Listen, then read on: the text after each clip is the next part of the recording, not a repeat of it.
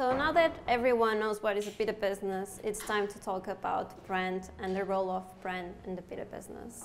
My name is Ines. I'm a product designer here at Idean, but my career has started as a visual designer, so this is a subject that really matters to me. I worked for different types of clients, from Airbnb to Adidas, but also different methodologies that we have used to try to bring brand to life. And this is an opportunity to talk about the way that we believe that we should bring brands and the core of a bit of business. But before talking about that, I want to talk a little bit about what has changed in the world and in our behaviors that make this need of bringing brands to a bit of business. Everyone knows that it's faster to launch new business, but often brand, it's not a priority, and it's comprehensive. Like founders, they concentrated and they focus on the product itself, and they opt not to invest in brands because of money, or maybe they think it's not the right time to do it, or maybe it will block the process of launching the business. But at some point, they will need to think about brands and they will need to invest. So when is the right time to do it? The problem is we have nowadays in the market infinite choices. So we can launch the most amazing product or service, and in 3 months or 6 months, someone else can exactly launch the same service and product. And what is going to make the difference between these two?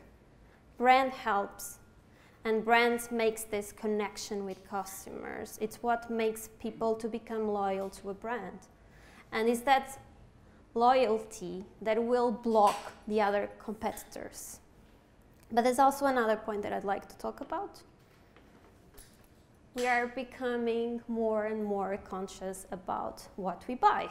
We know the impact in the world, and not just in the world, but the way that we consume, the impact on the planet and our health, etc., etc. So we want to know everything about brands.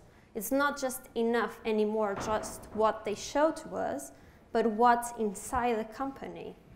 Like I remember 2 years ago, I think, I read this article about the founder of New Balance shoes donated $500,000 to Trump campaign. I had New Balance at home, and I refused to use them, and I couldn't. And I was thinking, like, I love the shoes, but they don't represent me anymore, because if someone else knows about this, they might think that I'm also supporting Trump. Maybe it was a fake news, I don't know, but that made me change my behavior. And this is to talk about how important is brand, because it can have a really negative impact, but also can have a really good and positive impact about it. I've switched to Bulb, the energy company, because they are 100% using renewable energy. And I love the way they use their identity. It's easy to understand, it's transparent, it's simple. So that makes me a loyal client. I love the brand. And that's what you want to listen your customers to say, I love the brand. And that's what makes the difference in the market. It's like, I wasn't going to talk about this to everyone. I'm going to tell it to my friends. And that's what you want. It's to create this relationship. So that's why I think it's the right time to talk about brands in the context of a bit of business.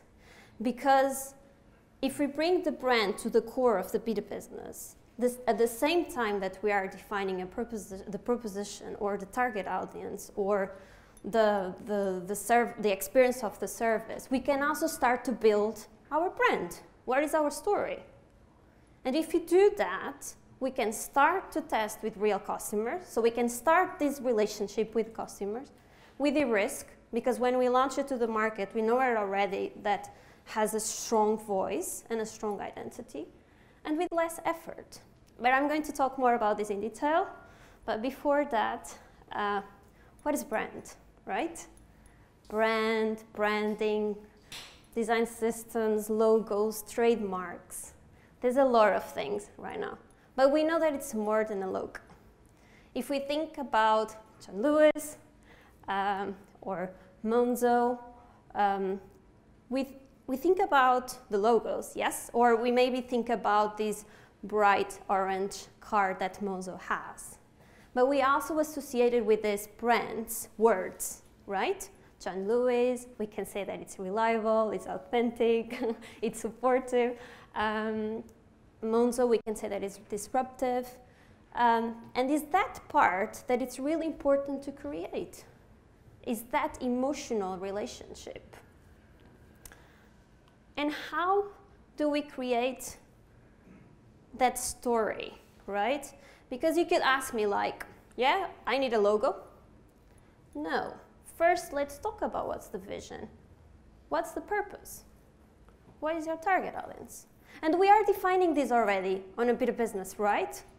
So that's the right time to start to say like, okay, we know where we are building, how it works, why we are here. We know our target audience. So the next step is like, how can we translate this to the values of the brand that we are working?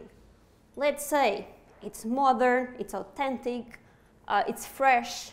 And then after that, it's really easy to translate to the visual assets or the tone of voice or the experience principles. Me, for example, today, I've dressed differently for this talk. I'm talking in a different way and I'm behaving in a different way. If I go out on a Saturday night, I will not dress like this. Probably I will not talk like this. But my personality, my core, my values are the same. I'm stubborn, I'm curious, and I'm passionate about what I'm talking about. And that's the part that I'd like to talk is, we know that betabusiness, they change all the time. And I'm not saying the brand is not going to change. It's going to change and it needs to change. You need to learn, you need to shape it. But if you build it from the beginning, the foundations, it's much more easy and it's much more consistent and everyone knows what they are working towards too. But brand also creates tension. Brand or not brand. Is brand a priority? Do I need a brand? Do I need a sub-brand? Do I need a brand close to the parent brand? Who I need to include to this conversation? There's a lot of questions and it's hard to talk about it, but it's important to talk about it because it's always part of business. It's hard to talk about brand, but there's ways and triggers that help you to understand if you need a new brand to your new business. And I have some examples. Let's say that your parent brand doesn't allow you to grow and explore a new space. And I got this example of British Gas. They have launched this Wife where they sell smart devices to your home. So the way that they found like, okay, let's create a separate brand, and they've created the really nice brand I've made by O'Fallon's, I think, not sure. And this has allowed them to have a new exploration and a new identity, different target audience, different sector, and etc. Second example that James has talked already today, but I thought it was a really good example because when two brands, they get together to create this new venture or this new business, of course they need a new identity, right? This Drive Now was started with BMW and Sixt. So they are not going to use BMW brand or they are not going to use Sixt brand. So they have created this new brand. If the parent brand doesn't resonate well with certain audience, so again, James spoke already about Smarty. Smarty gives you discounts if you don't use the data, all the data. And 3 thought, this is great because we can try to attract another type of segment of our customers.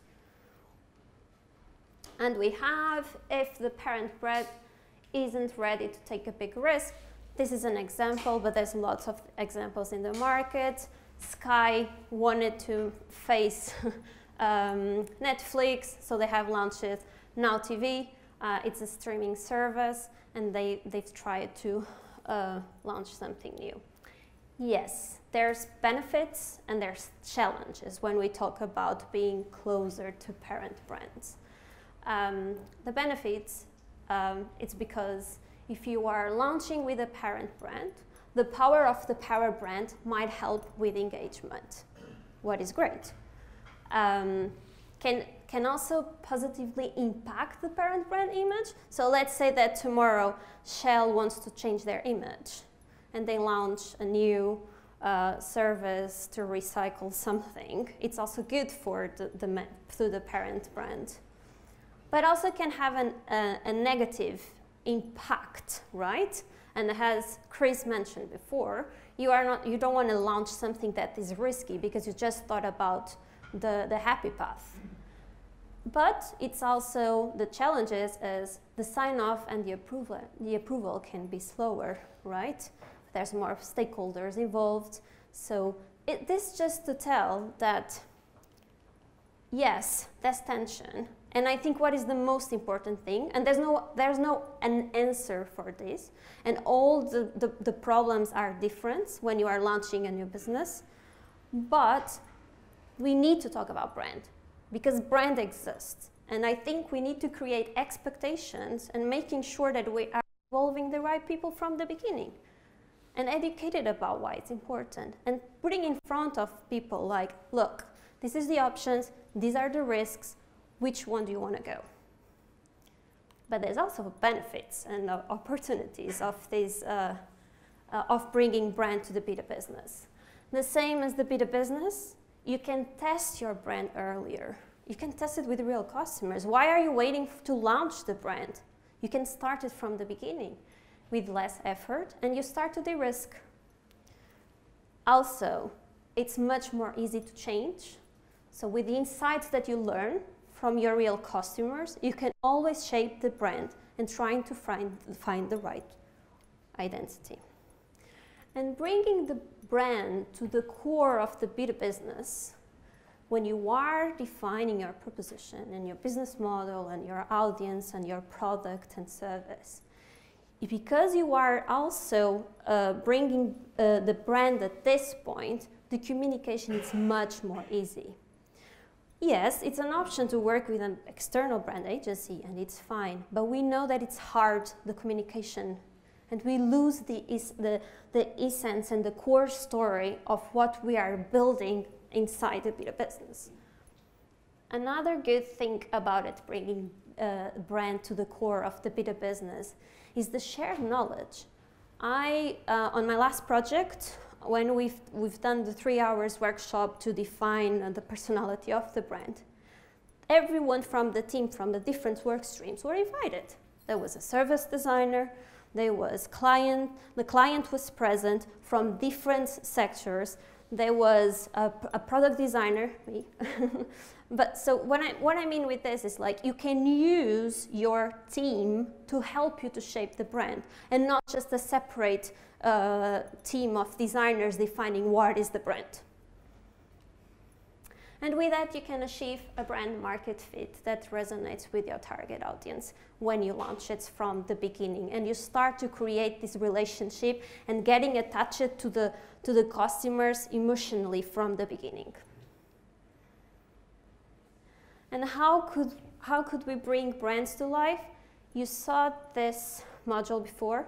James has shared this module before.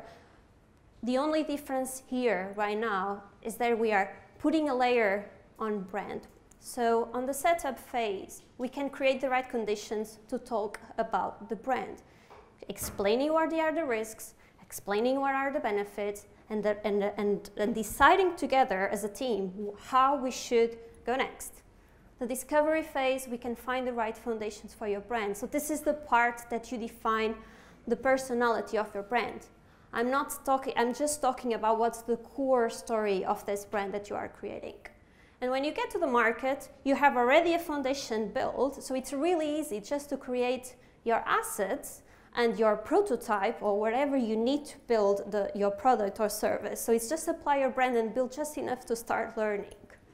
And then the good thing is then when you learn and you grow, it's much more easy to iterate and grow your brand. But if you want to talk more about brands, just come to me and ask me more questions. Thank you so much.